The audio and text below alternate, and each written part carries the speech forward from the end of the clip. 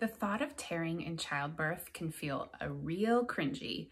I get it. Research shows that up to 75% of people experience a tear during childbirth. But did you know that not all tears require stitches? It's the more severe tears that are a concern and can lead to complications later in life. In this video, I teach you 5 ways to avoid tearing in childbirth, which can also lead to an easier pushing experience. If you're new here, hi, I'm Kelly, and on this channel, I teach you how to have an unmedicated hospital-based birth and how to feel ready and empowered for your birth. Let's get started.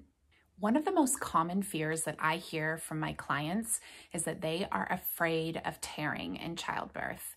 Go ahead and press the like button if you agree that one of your top fears in childbirth is tearing. So how often do people tear? Well, the research shows that anywhere between 50 to 75% of people tear during a vaginal birth. A first and second degree tear is considered a minimal tear, but when you move into the third and fourth degree tears, that's what we call a severe tear. A severe tear is those third and fourth degree tears, and anywhere between 3 to 7% of people fall into that category. One of the reasons why you want to avoid a tear in childbirth is that it can lead to some complications, both immediately after birth in that postpartum period and possibly well into the remainder of your life. Initially, a tear can cause pain or discomfort in the postpartum, with or without stitches, some tenderness, swelling, and tightness.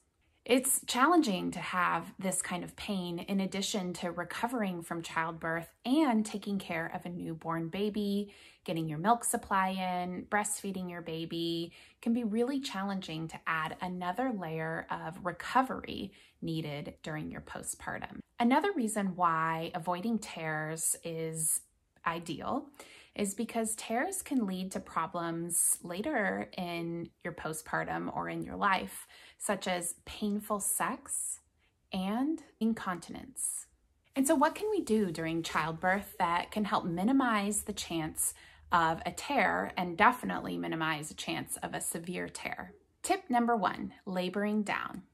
Did you know that during physiologic birth, after transition, which is the final steps to dilating your cervix to a 10, there's typically a period of time where contractions slow down in frequency and intensity before the urge to push comes. Laboring down is simply waiting to push until there is an urge or reason to push beyond just that your cervix is at 10 centimeters.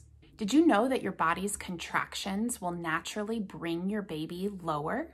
You can save valuable energy and possibly even time by just allowing a little break between the finish of dilation and beginning the pushing process.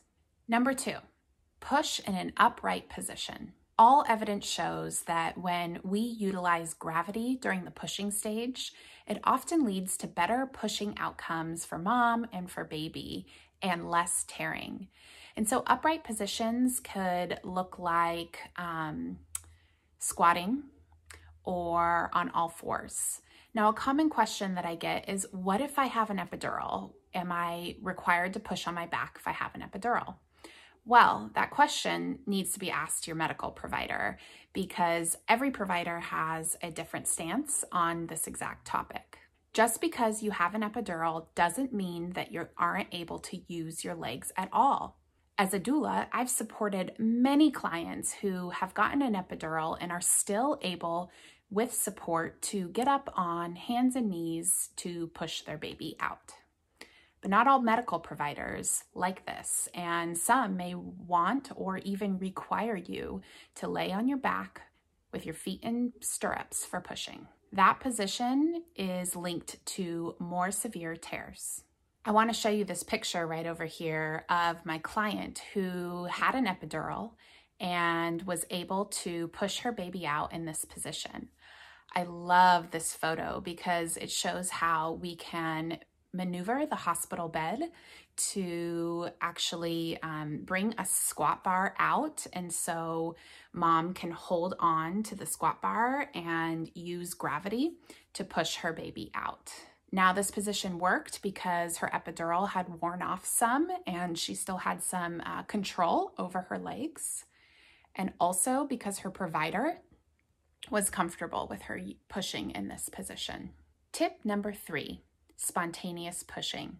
What this means is that you are directing pushing yourself rather than being coached by your nurse or your doctor through the pushing process.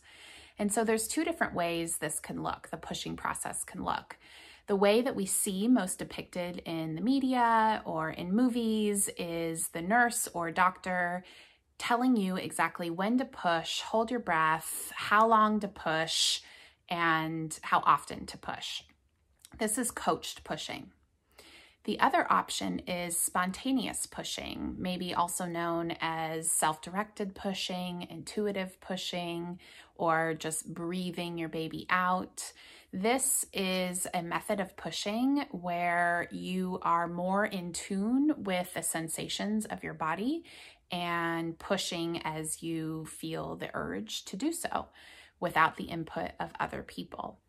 And depending on the skill set of your provider, or maybe even your own personality and what works for you, intuitive pushing is correlated with less tearing, because in this case where the birthing person is able to connect with their body, there's more of a natural rhythm of when to push and when to hold back, rather than just blasting your baby out, which can often lead to more severe tears. Tip number 4, don't hold your breath. Far too often am I seeing in the labor and delivery room, nurses and doctors telling their patients to hold their breath during pushing. Ask any pelvic floor physical therapist and they would agree that holding your breath during pushing is linked to more trauma in the pelvic floor region and more tears. Bearing down kind of sensation oftentimes invites extra tension into the pelvic floor.